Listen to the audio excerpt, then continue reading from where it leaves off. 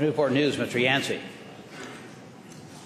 Thank you, Mr. Speaker. I rise for a point of personal privilege. Gentleman may proceed. Thank you, Mr. Speaker. Mr. Speaker, members of this body, much has been said on this floor recently about transportation. We have heard about articles and editorials from various journals. Mr. Speaker, I would remind my friends and colleagues that to take a step back for a moment and recall that Virginia's problems are very much like the national problem. And this is not a Republican problem or a Democrat problem. This is an America problem.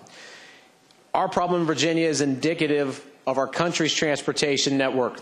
Declining streams of revenues means less road construction, less money for maintenance, and few monies to improve our passenger rail network.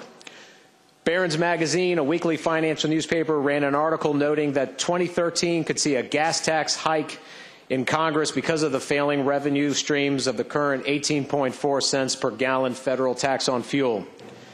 In a 2012 article in The Economist magazine noted that the crux of America's transportation problem is money, or rather the lack of it. And it goes on to note that Americans are driving less in cars that use less gas, and thus there has been a steady decline in the amount of money set aside for road building and maintenance based on the federal gas tax.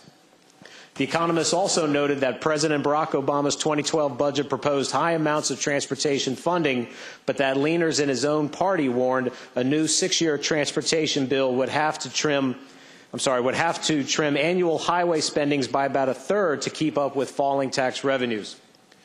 Mr. Speaker, there will be no easy solution to our transportation problems.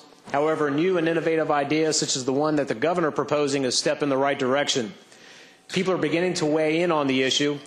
A recent poll that was released today by Christopher Newport University found that of the people polled, nearly 2/3, or 63%, say they support the governor's plan.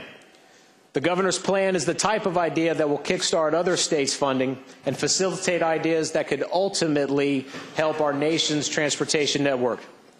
I would encourage my colleagues to consider this plan as a way for Virginia to solve its transportation problems and to lead the way in solving our nation's transportation problem. Thank you, Mr. Speaker.